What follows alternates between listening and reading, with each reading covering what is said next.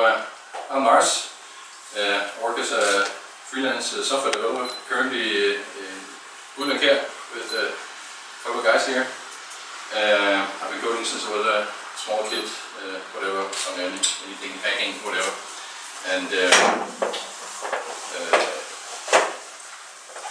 let's just go to this. There are many reasons for connecting any kind of hardware to the PC. There's the makerspace, and you have human interaction devices, and also all these most excellent novelty things. But what I've been looking at in recent times is why would there be an incentive for the traditional hardware industry to look into how can you connect? I mean, what is the reason why they connect hardware that is otherwise working fine to PC software? And there are of course some obvious reasons that if we take, for example, there's just a few generations apart, you have this electronic saxophone from Akai that used to ship with a very fine and expensive box you had to carry with you, rack mount, with a small LCD display. That just doesn't cut it anymore. So that's one reason to, of course, with the complexity and user expectations moving to PC software connecting, it's faster to change, it's easier to do last minute updates and so forth. There's also the other thing about human device interaction, human machine interaction. It's so much more difficult to change knobs and dials on a customized piece of hardware than it is to just adjust to something that is off the shelf, like now we even have touchscreens on desktops. So, of course, many of these traditional hardware companies say, let's just make some software that connects with our hardware. The old processes must be fine because it's proven to work. Everything's good sometimes, right? What often happens is that a native Windows solution is made for a particular piece of hardware, or to replace a particular piece of hardware, or to update it somehow to gain this extra functionality. But in the traditional hardware companies, very often this is not catered for as a traditional software company would do it, because of many reasons, management and hierarchy and whatnot. So this is something that I've seen a few times, that like a quick native solution is done for the first customer, and maybe only one guy, the guy who used to work with the hardware, he did it. But then it becomes more interesting, and we increase maintenance costs, because now we need to find out, okay, how do we update this, how do we get it out there? Then more customers come on, more developers, the salespeople of course are interested in selling this stuff, so they're pushing from their side, and management still doesn't get that software is different from hardware. So at some point we end up with a snowball that requires that guy for any fix. It's good for that guy because he's never going to get fired, but you will end up often in something that's very difficult to migrate to other operating systems, expensive, and depending on how you chose your solution, tied in with non-maintained libraries or whatever. I know that there's a lot of people from the web crowd here, so this is very far from what you're used to, but I tell you, it happens. So, what do we want? We want something that is fairly low maintenance cost and easy to get out there fast. We want it small, componentized, easily testable, in a way where you can like get more developers on the team fast if you want to scale up without destroying the core of the software. So that's why it's important that it's componentized and easy testable. You also don't want to get into this hell of being responsible for the whole updating and deployment for all your customers, especially if you're in a company that sells a few big solutions, it doesn't matter that much. But if you sell maybe 10,000 installations or more, it becomes extremely expensive to have agents to go out to all these places to maintain every time something doesn't work. And On Linux, there's a fairly okay, there are different flavors of Linux, there's different updating mechanisms that seem to work. Windows is getting there with the marketplace, but still you have to train people internally to understand how do you actually utilize each ecosystem on each OS. And people use different OSs and in different variants of the different OSs. And you also want to be able to have an easy migration to another system. If that moves, if all of a sudden PC is not the thing, but Android tablets is, you don't want to be stuck on PC. You want to have something that can move. So there's been some solutions for a few years. I know that Kenneth here and Tools have been working with Qt and myself included. These are all solutions that can deliver somewhat good cross-platform solutions to different in each of their own field. You know Java, Axe, I don't know if you know that, but it's like a Flash in family with Flash.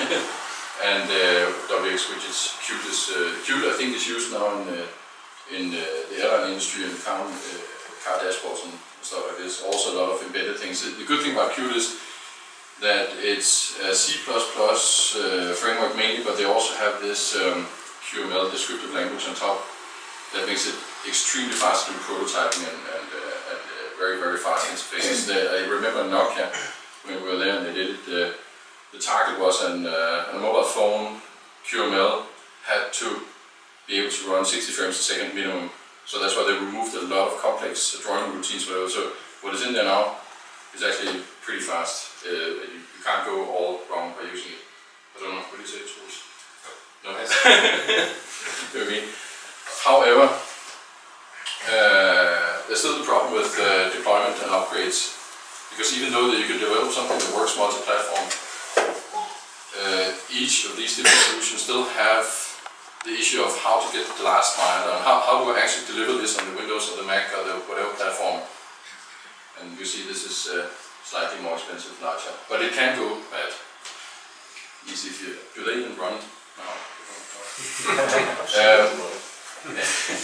So I have a claim here, and that is that the web is actually ready for the enterprise. There are many different components in this. We have the hardware connectivity, we have fast graphics, we have something called progressive web apps, which allows you to do a hosted web app that can be installed when the user interacts with the application. There's a lot of frameworks and web components. Digging in a little bit here, many claim that you can't do high performance with the web, but that may have been true some years ago, but a lot has moved since then. So WebGL ties directly to the GPU, web audio, similar to the audio processing, and there's a lot of stuff going on there now where you can do like Doppler effects in real time and processing of sounds, robot voice backfeed immediately and all this, even on the mobile phones. But there's also two things that is more behind the scenes but very important. There's WebAssembly, which allows you to do native code that gets compiled to something that is, how much is it, like a 1.5-ish from a pure native C code, isn't it? Something like this. I think like they aim that like say like it's 1.2 times the speed of native code, but it's going to get better. Yeah. And it's very small, so like the loading time, like actually to download the code doesn't take long. Yeah. Doesn't take that long, and it's just going to get better. So it's kind of like a binary assembly kind of language. So it's basically like stack based, but that's kind of the idea. And they're looking at like progressive loading. So if you have a game, you load in like what you need to show the first scene, and then you start playing. Then maybe you load the sound in, and then you load like the other levels. And all this cache. But in practical terms, to those of you who haven't tried it, the hello world with WebAssembly is basically you do a small piece of C code that is similar to, I guess, a Python plugin issue used to be. and then you compile it with this client compiler and some other tools in scripting. Well, tooling isn't really done yet, so people are working on that. But even today, like Microsoft, like the team that they got like this, the Xamarin people, who worked on like Mono and this C# and F# compiler. They just showed that they had like C# and F# running on WebAssembly on the new browser. Yeah. So is it the same with the VS Code thing? Or? I don't think so, not yet. But like at least it shows that even like Microsoft will be able to like take your legacy code and running in C# and put it on the web. Yeah, but anyway, it's pretty fast. And a new cool feature of this web workers, which allows you to utilize from pure jobs, which utilize a multi-core processor. Of course, web people know this, but you can use this shared array buffer now, which means that you don't have to transfer the data between the units anymore that you used to have to do even in text in the beginning. But then you need to deal with locking. Yeah. Just like using threads. But anyway, this is not directly hardware related, but it's building up. Any questions on anything yet? I guess everyone knows what I'm talking about. Yeah. Will you cover the security concerns, suppose? Security concerns? Yeah. Native code running in browser, dangerous. That would be your guy. Well, just like showing the whole WebAssembly, like it's running in the same sandbox and anything on the web. So you don't have access to like hardware features. Everything that you have access to about like this regular thing in the web browser will have to go through the web browser. So it's like DOM APIs. So they're looking at optimizing that. Currently it talks to JavaScript. We will do the call through the browser to like C++ and back through JavaScript into WebAssembly, and that will be a shortcut, so it will go directly into like C++, like Chrome and Edge, where it's in C++. So you don't have like extra capabilities. What they do though, if you try with WebAssembly, there's something called Scripting, which is kind of like a compiler, which tries to allow you to compile, you can say, a Unity game or whatnot, or like a Unreal game, put it in the browser. And they'll kind of create like something like an applet, if you don't remember Java, where they'll half implement some parts. You remember Java? They'll implement some things in JavaScript. So that's like the WebGL, the web audio for audio. So it's actually the other way around. It will actually run a JavaScript app in the browser, which will call out to WebAssembly to run the logic. So like all the calls for the graphics will run through WebGL, all the audio will run through web audio. So it's kind of like from the JavaScript side it will call into WebAssembly. And then it still brings like Mozilla did like test with the not Unity but the Unreal Engine. Yeah, and it's running like 1.20, like so 20% slower than like native code. And that's pretty cool. Yeah. But another thing is web components that I've been pretty fond of the last couple of years now. That makes it possible for teams to really componentize all your code. And I know that a few sitting here that moved from ActiveX Flash to Polymer in this case, but web components in general. And I think that job was done pretty well, moving like from native code to web, and it actually seemed to work, because it's no longer the big snowball of code where you have to plug in everything in the framework. You can do it in small components. Even McDonald's like it. As you see, YouTube is based on that now. There's a lot of public components you can just download and get stuff done quickly. And as you can see there, most browsers are either currently supported directly or have polyfills that makes it work. But you good guys know that. So probably explain what's a polyfill. A polyfill. Okay, does anyone not know what a polyfill is? Fine. Okay. The web is so dynamic with JavaScript that you can make it like mixins that where it's a prototyping language, right? Is that the right way of saying it, or is it that you can build on top? I would put it the way that a polyfill is when you have a feature which has been like standardized, so it's supposed to be in all the new browsers, but you might not be running the latest and greatest browser, So you implement that feature using the construct you already have on the web. So it might not give the exact same performance characteristics, but you get like the same experience. So it might mean that using a polyfill you have to load a few more bytes or kilobytes, so it becomes a bit slower loading time, and the feature might also run a bit slower. But it allows you to target like more users. The support library for new features. Basically, yeah. The old browser. So and just before we end, like there's also, if you've ever heard, there's something called a polyfill, and so just if you look on the web, what the hell is a polyfill? And that's kind of when they look at something that they expect to be a new feature, and they try to implement it so people can play with it to figure out if the APIs are nice. And that's kind of what they did with the Polymer project in the beginning, where 0.5, everything here was polyfill. And then when they stabilized it and found out they agreed with different browser vendors that this is a way to go with web components, then they stabilized it and got it into the native code, so that it actually, if you're using Chrome and I guess Safari, Firefox on the right areas, soon Edge, then it doesn't need to load all this framework. I think the Chrome Polymer 2 with Chrome, they got down to 11 kilobytes for the whole thing framework that you need to get. Anyway. That's web components.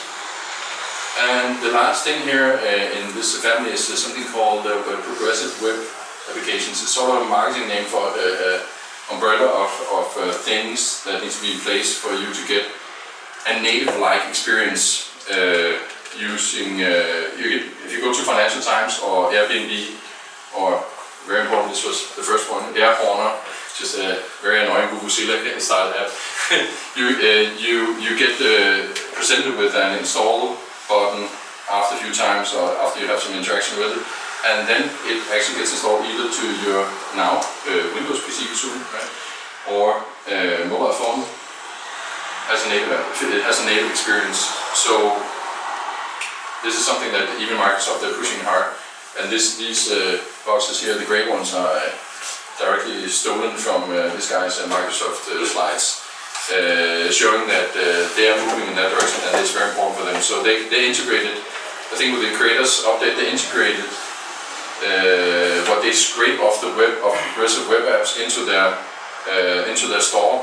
So if you go to the Windows Store in your machine, some of those apps could be like anything posted somewhere and you don't know that it's like that. It just feels like... I was actually told that I think it was 9 out of the top 10 apps are web apps. Yeah, people don't know. And even like Netflix is a web app on Windows, and no one knows. So that's why it actually works. Are those loaded in like Chromium as an engine? When it's in Microsoft Store, I guess it's an Edge. It's Edge. But so the thing with progressive web apps is that you have something called a service worker, which you have to implement, so it has to work like offline, and then you have like a web app manifest, where you define like how your app should interact, like what kind of icon should it use, what is the description, like all the things you need for the store, but also like when you load the app, it should not show like an address bar on the top and a forward and a back button and all of that. So you really get like this native experience, and even like if you go to, on an Android phone, you go to m.uber or uber.com, it actually loads the Uber app. It looks exactly like the native app and it works great. Yeah, there's a small comparison that Twitter and Ola is cabs in India. It's Uber. Yeah. They just showed the comparison here. The Android app, native app, is 23 megabytes. The iOS app is 100. This is Twitter. Twitter. 23 megabytes. iOS is 100 megabytes, and the progressive web app is 0.6. So you can see in areas with expensive data and you want things done fast, then I know what I would choose.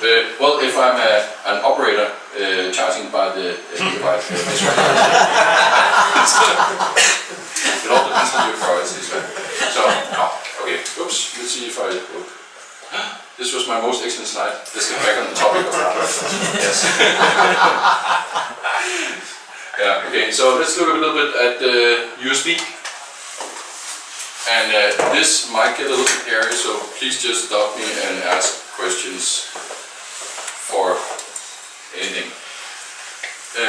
I guess most of you know what USB is, at least from a user perspective, but what happens on a very high level is that when you plug in some USB hardware, or you create some USB hardware that has the USB logo on it, and you are part of this USB organization, you paid a lot of dollars for that, and you get a vendor ID, which is 16-bit integer, and you can under that create a lot of products, another 65,000 products that can be under that, and that's sort of the unique identification on a high level. It is on Windows. You probably also know, those of you who still use that. Sorry. That you usually have this driver file that you need to run. It has an inf extension, and it has to be signed in after Windows 8.1. By default, if it's not signed, even if you're using Microsoft's own binaries to drive your hardware, you still need an inf file with your vendor and product ID, put in, signed and paid by Microsoft every year. Certificate for that. Yeah, and have to fill out some forms or whatever. There are very strict rules because they are not stupid, right? They want their money. I think that must be why. Because it's illegal for, and now it is illegal for vendors who do this to resell groups of product IDs under their vendor ID. So, for example, how many produce 65,000 devices, right? So you say, okay, let's grab the first 1,000 for us, and we'll sell the rest, and we'll make we'll make some money on that. That's illegal. So you'll lose your license. However, it is possible for companies like NXP, I guess also Nordic and others, to say, okay, this is a partner who's going to use our hardware. Let's give him a product ID, and they can produce up to 10,000 units. If it's more than that, it's considered big production, and then you need your own. However, there is a small open source GitHub project that is tied to a specific vendor ID, where you can, if you have open source hardware, open source software, then you can request product ID from their collection, because they have a vendor ID that was registered before USB.org put these rules into place. So, yeah, you can ask me later if you're interested in this. So, you probably know when you plug in a keyboard, it just works like this, a mass storage device as well. Until recently, with Windows at least, you needed a driver for a serial device or other things. That's been fixed in Windows 10. But that's related to different categories of USB hardware. That's on the next level. That's something that goes on when you do a handshake with the device. But then again, you have this with Windows still, that you need to sign and you need to buy the certificate, so you can sign the inf files from Microsoft. So it is only sometimes it's a plug and play that it was supposed to do. Many of the industry's hardware solutions using USB use serial communication, and many of those again buy a standard chip from either STM or FTDI or so, whatever. And that's and that works well now also in Windows 10, so that you could, that's something you can use. Let me see, I lost track of myself. Well, yeah. On the next level, below these classifications, you have some device configurations. Let's just jump to the picture, it's easy to see. You have a device descriptor with a configuration, and you can have multiple interfaces defined on one USB device, so that you can have a multi-purpose device. In Windows it comes up as a composite device. And that's also something that we are going to use here for web USB in a second.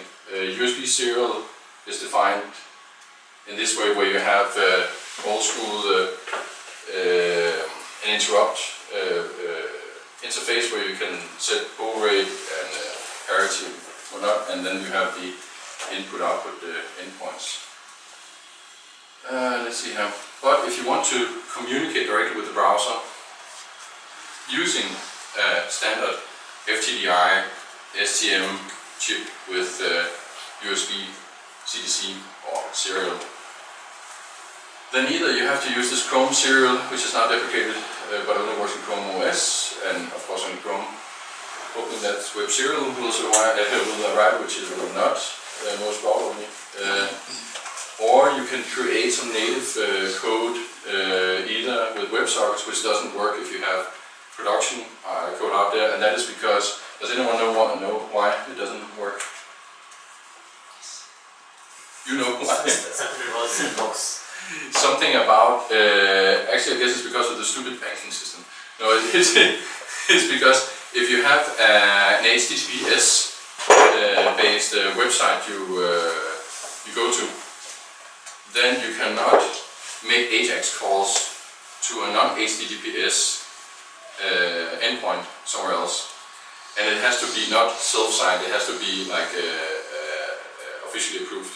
And you're never going to get an official certificate for localhost. So that's not going to work. Native messaging is another way. It's part of web extensions, and tools as it's nice to bring a mannequin that's gonna show that later how that works. And that's something that seems to be staying because it's in Chrome, Firefox, Edge has it now. Apple has their own custom solution for it, but it's possible. Are there any questions? Maybe you should explain how native messaging works. Yeah, I'm gonna get to that. Hopefully, we're gonna get to that later. Sorry. Yeah, nice. So there's something that came from Google. I think they promoted it mid last year, and it got working pretty well for Linux, Windows, Mac in the beginning of the year. And in Chrome M61, which is released in the end of September, that's the stable version there. It's going to be part of stable Chrome, and it's going to stay for at least a couple of years.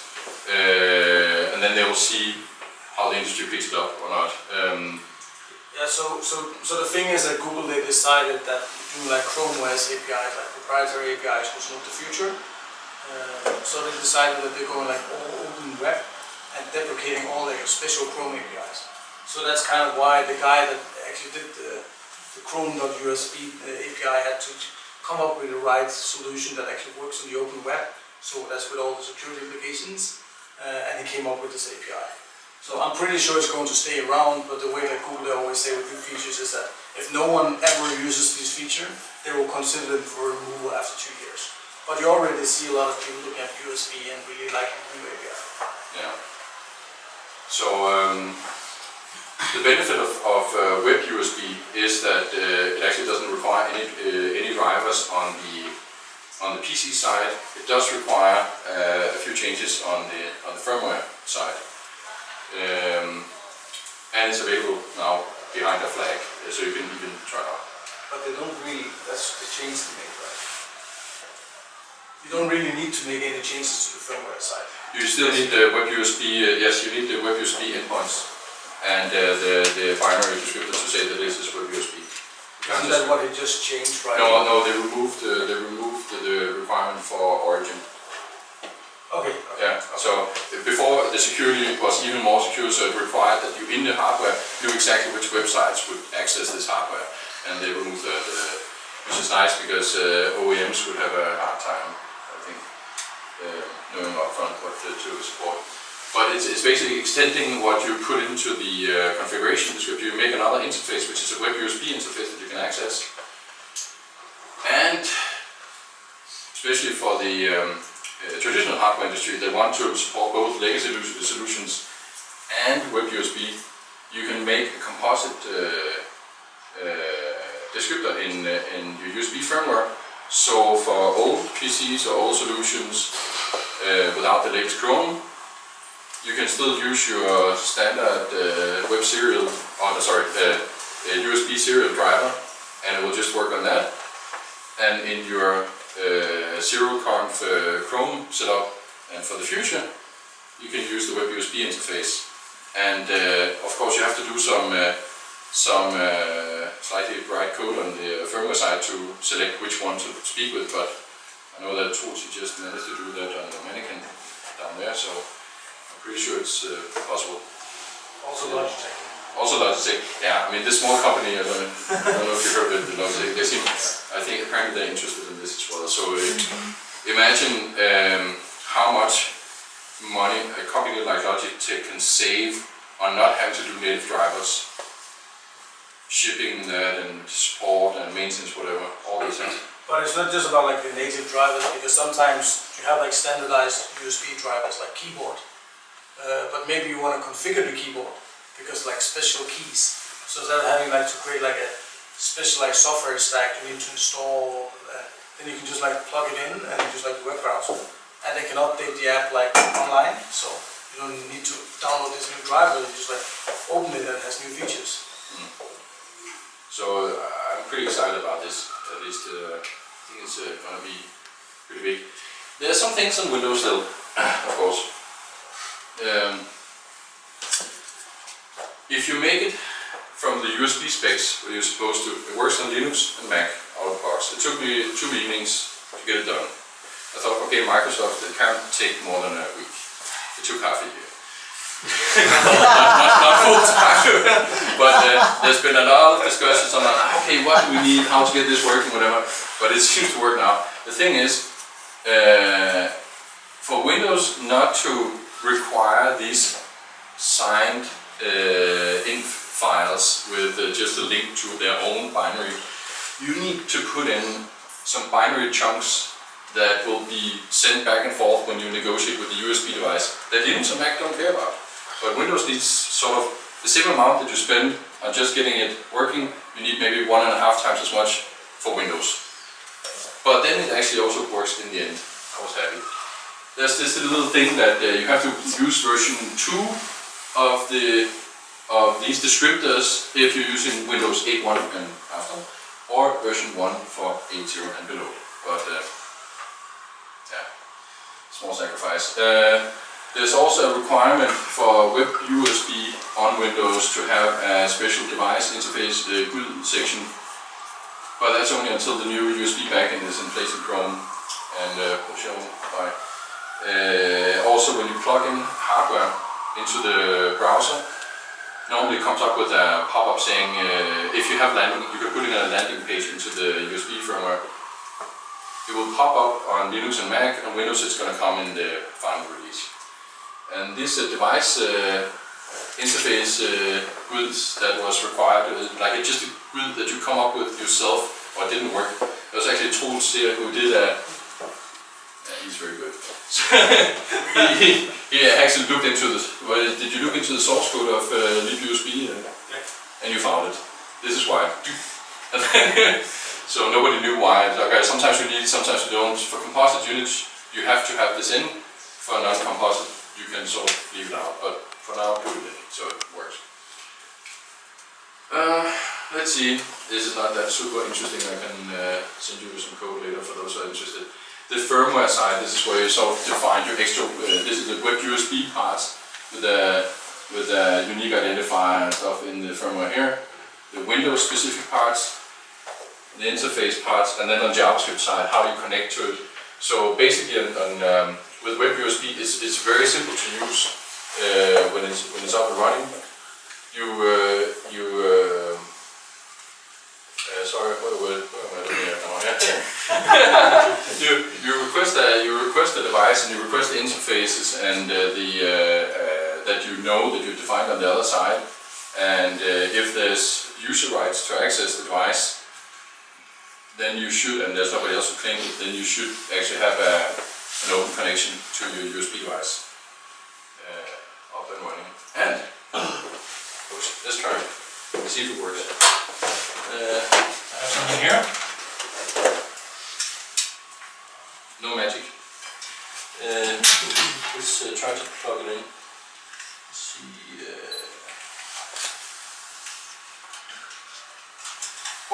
the notification. There it is. Notification. Dark. I should close all the Twitter. Okay, so it jumped directly to the web page that's supported by that is written in the landing page of the firmware here. It because I already used it in the web page, it doesn't need to scan, but I can scan for the hardware. It says okay, this one fine. Connect. You get some hardware info. Then I can start sending data. Right? And this works all without any drivers or anything. Just plug it into a browser. Just imagine with all the old driver disks and all this. So, quick question. Yeah. So the actual website or Yeah. whatever it should open, is that encoded within the device?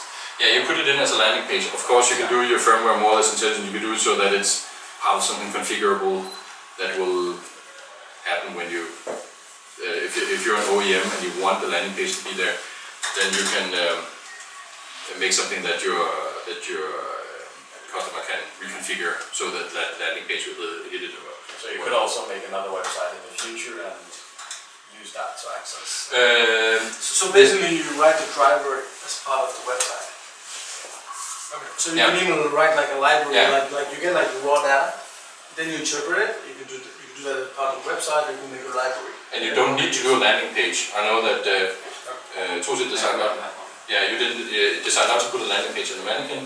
But then you could basically use whatever HTTPS. I think it's HTTPS is required. Yes. And there are some other things. If you use an iframe, you need to use this feature, policy, security model, and other things. But it's coming along. And that. What you're saying about the iframe is that it's not like if you embed an iframe, you can suddenly like access all your USB devices, unless the web page will like white list that specific web page as able to access a USB device. So this is not going to work for keyboards yet. Well, no. Yes and no, because the keyboard would have a standard human device interface as one of them, and then another one with web USB. So you plug it in, the system takes the one that speaks keyboard, but the browser can pick up the web USB part for configuration from Logitech, for example. So that's how it's going to work. The different interfaces on the same device, you can claim them indifferent of each other. They don't have to follow each other. It means that USB has some predefined devices like mice, keyboard. Yeah. So like they're already, the system will support them. So it's not like you can only use the keyboard on this web page. It will just work with the system. So if you want to do something else with the keyboard, like configure it or change the lightings below the keys, then you can write like a web USB descriptor for that, and then make a web page where you can actually change these things. Yeah. But you cannot act as a keyboard because that's already defined as a specific thing. It's the same things that you would do with the driver CD coming with the keyboard or the mouse or a joystick or whatever, right? So, yeah. I saw when you open just the page right now, you open it in HTTPS URL. Yeah. That's in your server somewhere.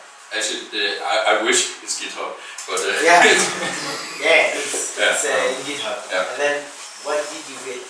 I mean, in theory, when you plug the USB keyboard or something, there is this shape. I am the USB device, and then I would imagine that the web browser becomes the client, and the USB key is the server as well. It asks for information. It gives a URL, for example, and then the browser redirects to that. Yeah, what I think how it works is that your computer or your phone would be like the host, Yes. and the device is called peripheral. Yes. So it is kind of a master-slave thing. Yeah. And you always, only with this API, you always like connecting to peripheral. It's not the other way around. You cannot like become a host. Yeah, but You are host. it's the peripheral that is the server, the host. no. And this is the Yes, a device. Well, this is us client. the device. It only has the device has a little bit of extra information saying that this is the preferred landing page, or this is the landing page, but I don't have to put it in. I guess what Logitech is going to do may not contain the landing page, but have some sort of other way of directing the customer to a website that can configure this stuff, because of course also you're not interested in every time you plug in that it always pops up with this. There's going to be some strategies for this, I'm sure. Well, if it's a keyboard, you're not going to unplug it and plug it a lot, so it might not matter. Okay, fair enough. Anyhow, I mean, you're free to ask me detailed questions afterwards, but is anything that needs clarification on? I have a question, a little bit the same problem as before, actually. I mean, what if you have 2 or 3 devices, each with their driver and landing page, and you want to have them working together in some kind of application? How does that work? Like you would have 5 keyboards connected. I mean, you get to the landing page to get the driver for the device. That's not how it works. Okay, when you plug in a device with a USB, web USB descriptor part, currently only Chrome, but soon hopefully others, and then they have to fight for it. I don't know. They're gonna find out how. We'll pick it up and say this has a web USB functionality. It then goes and requests things like the landing page if it's present. That's all it does. Then it shows a notification. You can click that notification. It goes to the web page that was written in the notification. That web page contains JavaScript code that opens or tries to open a device with the matching vendor product ID, if you do it nicely, the filtering. And then you get a user notification that you cannot bypass. It's part of the security that the user will be, the first time on the same web page, it will have to ask if it can pair with that. You click it, say thank you. After that, the piece of code you saw in JavaScript before will pick it up, get access, and from there on everything happens in JavaScript. You do everything in JavaScript, but it's not that tricky with, it's a very simple input-output endpoints. So you basically just get a stream in, stream out. You can do whatever you want. Yeah, it's kind of a protocol for communication. So you can decide, like, say like it's a device like showing like temperature and humidity. You might be able to do logic on the device itself and just like give the end result. Or you might get like raw data, and depending on the driver or website or JavaScript running on the clients are doing the same. Like you decide where you have the logic. It's just a protocol. So the thing he was saying about like how do you interact with it in multiple devices. So generally with this API, if you just do a USB, any website can access any of these devices, but they'll have to show a prompt. They'll have to show like, hey, I'm trying to connect to this device and you do some filtering so it doesn't like show all your devices, but only like webcam, for instance. And then you decide to connect to it. And then you've given it like access to your device. And you can do that for multiple devices. Yes, that page behind HTTPS has access to that device. Yes. Could I mean work offline after the first visit to those pages? Where Yeah. That's the thing. If you combine, for example, this progressive web apps with progressive web apps, the application itself thinks it's online, even when it's online, if it's done right. So and that if you combine all these things, that's why I also sort of quickly mentioned the other things, because combining those things, you'll have something that downloads fast, seems like a native app for the user, can integrate hardware, and easy. So that's why. There's one final thing is that you can also make a device, and by adding some of these like descriptors, you can fix it to only work on a specific website. So if say like Northview, they only wanted the device to work with their web app. They didn't want anyone else to use it. They could actually hardcode the website. But does that work anymore? I think that's supposed to still work, but it's optional. Optional. Okay, it's optional. Okay. It is on target. Okay. So, but there's a few more interesting things there. Of course, some people will say, but you can also connect other USB devices. So we experimented a bit actually when doing some drivers for these mannequins here. Looked at what about exotic things like WebMedia. It's currently in Chrome and therefore in Opera, because they use the same they use Blink both. But it is plug and play without extra drivers, and it is not intended for ordinary data transfer, but this is a slightly crazy guy, very nice. It's intended for mini keyboards. Yeah, Louis Montes, who's doing a lot of who's doing a lot of education for developing countries as well, right? Hardware, software, where we decided that this could be used for communicating with those things. And I think, let's see if this is now. Maybe. In a second. So basically, this is how you connect to the MIDI device. It's not that super interesting, but this is a MIDI device. You connect to it by very few lines of JavaScript, and then you get basically MIDI data out. And let's see. We can do a quick demo, hopefully, if something works there.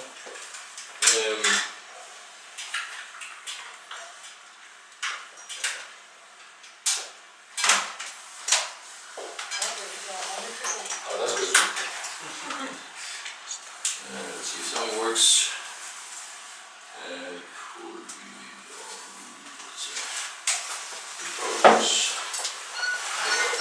Okay, so this is already connected. Turn up the volume. That's my daughter, 4 years old, who played the flute. But if you don't like that, you can utilize some of this web audio that I mentioned before to say blah. Hopefully. No, it doesn't work because I connected the HDMI.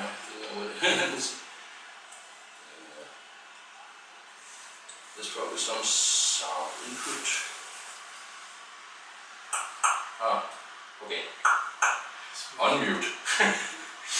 Fair enough. So blah. Blah. Right? So built a very cheap sampler in an afternoon. But I mean, anything's possible with it. So my new success criterion for if a web app is good enough is if my children want to play with it.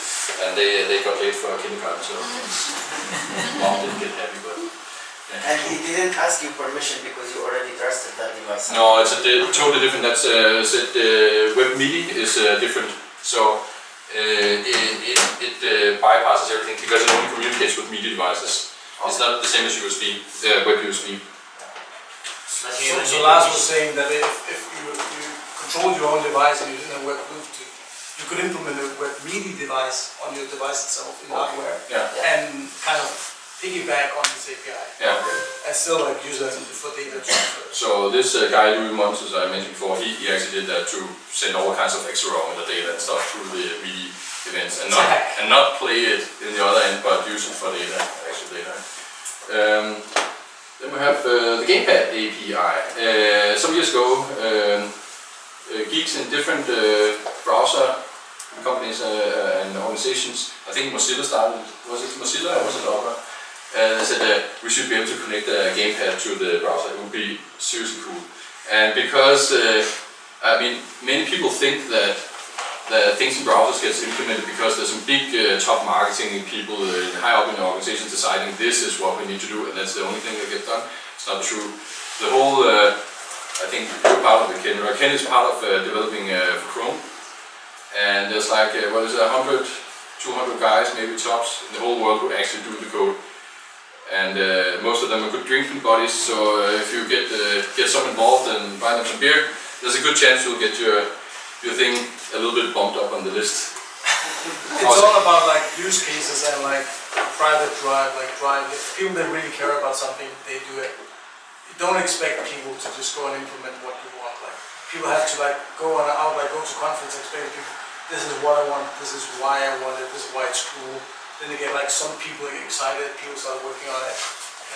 You should not have said that before you got the free beer. But you know, like that's how it really works. Like. But it is possible to interact with these people. They are actual people and not just PowerPoint. Some people are nice, some people are not nice. That's a lot. Yeah. There's a lot of nice people you can. If you have a good idea and if you want to put like effort into like pushing something you care about, and you try to do it the right way, you try to listen to like the feedback, then like you can definitely land features in browsers. It just takes a lot of effort. But then again, like when you finally get something into a browser, it's there forever. That's kind of the thing. It's like a major impact. So for instance, one of the things I worked on was like something called Web App Manifest. So it's a simple description file where you explain like how your app should work. Like if it's launched from a home screen, this would be like use this icon. This would be like portrait mode. This would be like no Chrome around it, like no address bar. And that's now like turned into, together with something called service worker, to become progressive web apps, and this is what Microsoft's implementing in Windows now. And it's going to have like a major impact. It's like, this is just because me and a few others really pushed for this idea and did all the groundwork. There's the thing with the Gamepad API, it's polling based, so it's not good for a reliable data flow because you will get lost messaging. The reason why it's polling based in the beginning, why it's polling based, is because you don't want your browser flooded with all the data coming from for example, analog joysticks between the points in the game loop where you want to read. Let's see, I think I have something else that actually works there. Just tell me if you don't want papers. I'll just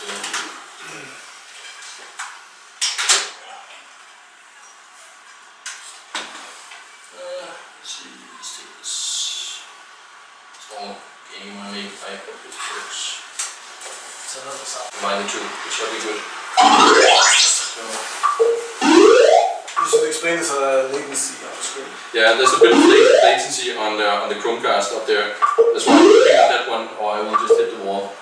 But I mean, it sort of works. Die. So that's why the sound came a little bit dirty. But that's another thing you can do, and I have source code for everything on GitHub. So the people who are interested in looking into that, just give me a hint. Let's see, what do we have here? We'll just keep it. Okay. So, here's some snippets for how to connect the gamepad, but enough code for now. You can see that later. I include some links, and of course the slides will be sent out so you can dig into how to get things running and stuff later. Also, there's a few guys, there's Kenneth, myself, and the guy who did WebUSB here. There's a lot of information coming out on a running basis, so if you're into those sort of things, follow us, and there's a few others. Okay. Does anyone want to break, or do you want to hear about Web Bluetooth? Let's go. What? Let's go. Go on. Okay, thanks. Let's talk a bit about Bluetooth. Some of you probably know this, but there used to be Bluetooth, and then Nokia did an implementation at the beginning of this millennium. What was it called? I can't remember. I don't remember. But it was for low power devices, of course, Nokia, mobile phones and all this, and earphones. No, not earphones. But low power communication, and eventually became Bluetooth low energy, Bluetooth, part of Bluetooth 4. Now it's called Bluetooth Smart, and the devices that can speak both old school Bluetooth and new Bluetooth are called Smart Ready. Except for Bluetooth 5, which will be just Bluetooth 5, maybe, not sure. I think they got inspired by Angular in their versioning. Like, let's not call it that anymore. Let's call it something else. I would say like Smart Ready was less good than Smart, but apparently it's ready to be smart. They're looking at the USB consortium and seeing they can fuck up names. So let's do it. Let's do the same. Anyhow, the thing is, many people think both security-wise. You remember all these stories about how you can hack the PCs with Bluetooth drivers and all this. Bluetooth Low Energy, Bluetooth Smart is not the same as traditional Bluetooth. First of all, we should. they only share the name. What? They only share the name. They share the name, an organization. It's just as smart. It's just as smart, yes. There's a few really cool features with Bluetooth Low Energy, or Bluetooth Smart, is that advertising packets is sent out every now and then, actually on a pretty stable basis. And they can contain a lot of information, so you can have these, you probably heard of beacons, iBeacon, Eddystone Beacon and other. They can contain so much information that you don't have to connect to the units to get data out of it, like valuable data like temperature, humidity, whatever. Actually, they cannot contain a lot of info. But the new ones, Bluetooth 5 they can. Bluetooth 5 they can like, they can get excessive packages, and then they can... That's true, but you can have some data and you can have an extended packet that contains a little bit more data. What is it? I think it's below 100 bytes totally for the two, but it's enough to, I mean, temperature data, 1 byte, right? So, or 2, maybe if you want to be picky. So that's pretty cool. Pairing is optional, so it allows for you to do things in the public space, for example, where people can connect to and interact with without pairing with it first, which was a pain before, as you probably remember. Connections are exclusive, so when you grab a device, it's hidden, it's gone for everyone else until you release it again.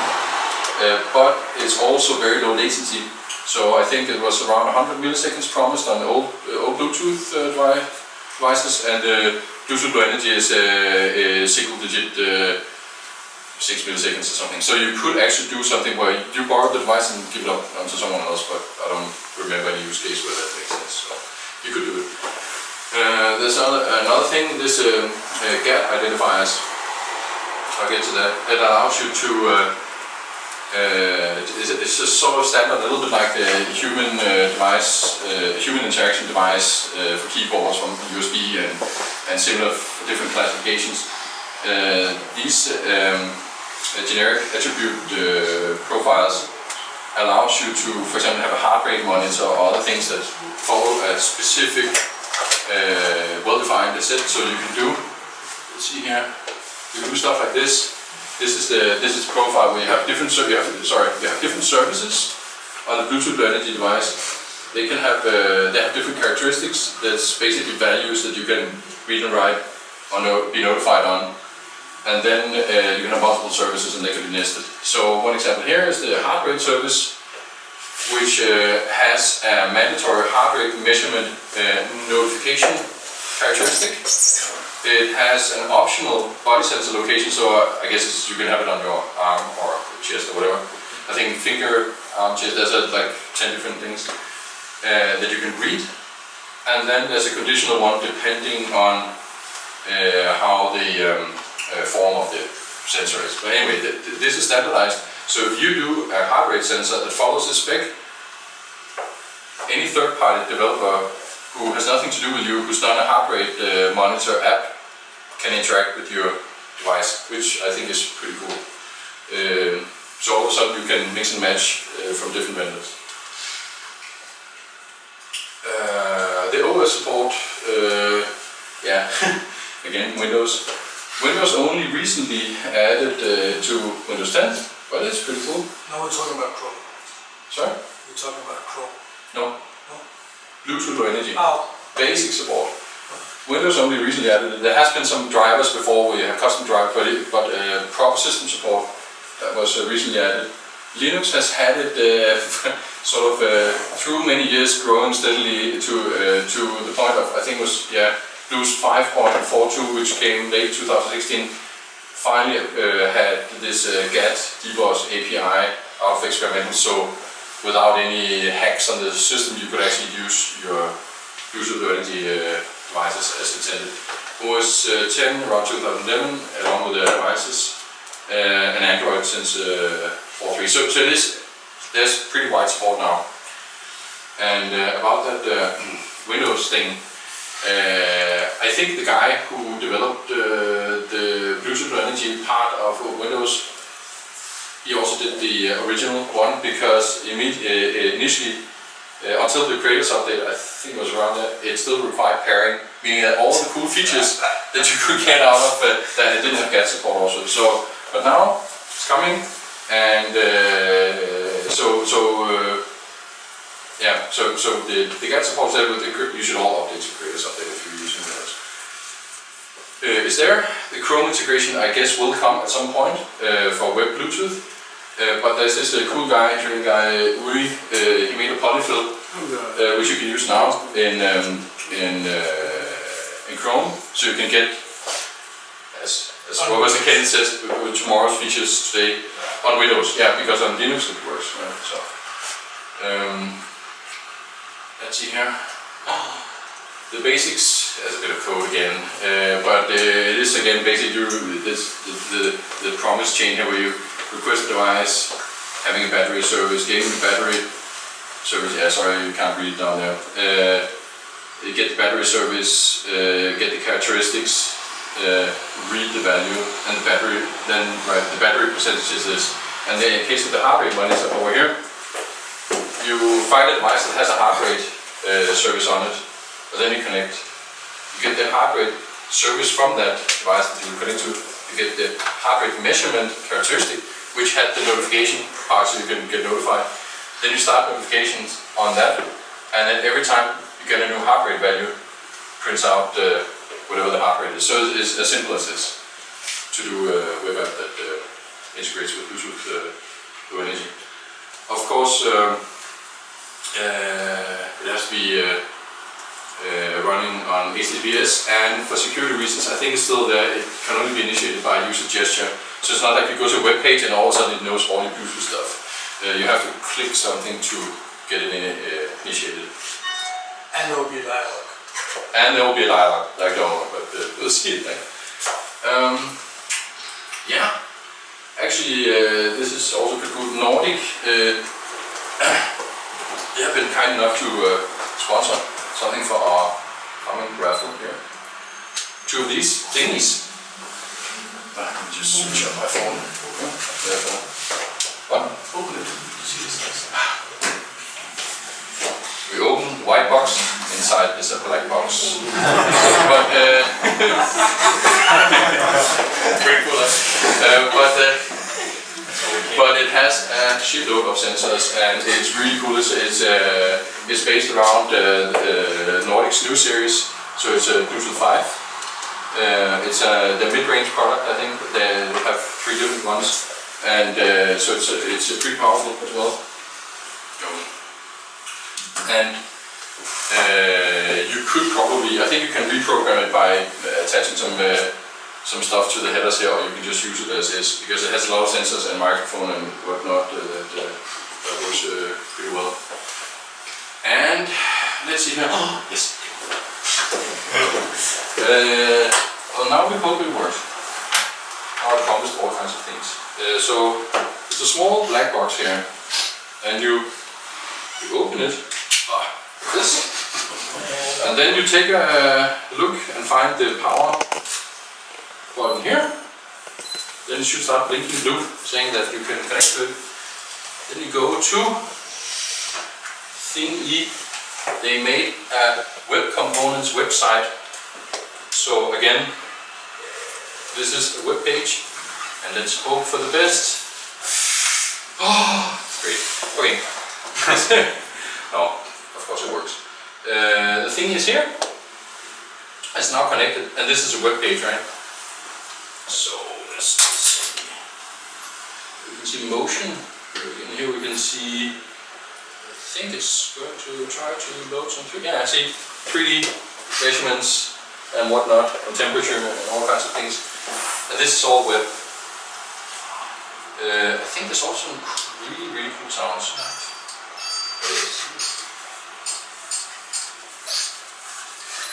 Okay, maybe this is and you can do if this and that configuration where all this is a Polymer app, and there's also an Android and iOS app for it, and they have I think they have the spec for the hardware design. Everything is open hardware, open software, open source software. And even the websites on GitHub. The websites on GitHub. So as long as you buy the chips, they're happy. Exactly. That's what they say. They give everything else for free, right? But I think that's pretty cool. What? Oh, the temperature. Where's the temperature? You should get like the toxic parts per million. Alcohol. It says 0. It could be that it's not enabled on this one. It works on my phone. Temperature, pressure. Yeah, 400 now. Oh, okay. Fair enough. You can even detect color. And oh yeah, this is the most important part. You can set colors, and my kids think so at least. I think you can set the color mode. So you have to say constant, and then you can say red, pink, blue, whatever. It's very nice. And the button. Oh, there's a button on it. Oh. So okay, you can do all kinds of cool things with this device, and okay, right. And there are 2 upper raffles.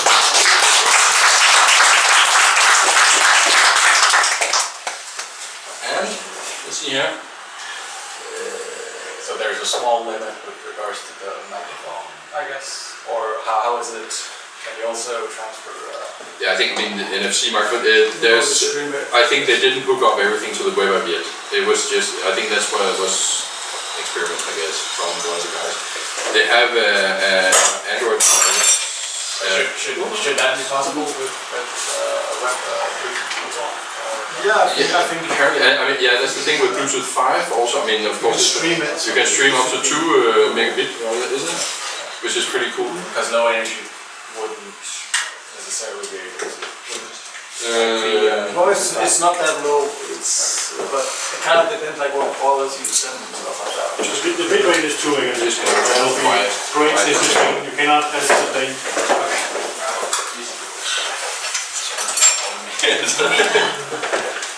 You can also buy these online. I think it's like $300. 300 kroner, right? 40 euro. 40 euro. Yeah, but or $40.